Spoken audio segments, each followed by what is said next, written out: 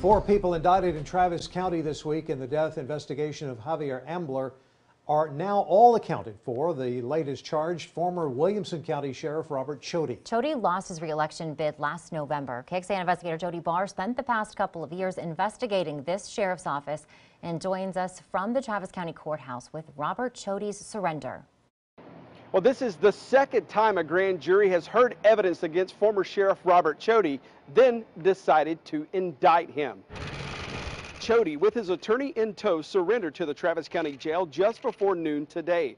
The former sheriff is accused of playing a role in the destruction of live PD recordings captured the night two Williamson County deputies tried to pull Javier Ambler over for not dimming his bright headlights. Prosecutors say Ambler decided to run, and after a 22-minute chase that ended in neighboring Travis County, two Williamson County deputies with live PD cameras rolling tried to handcuff Ambler.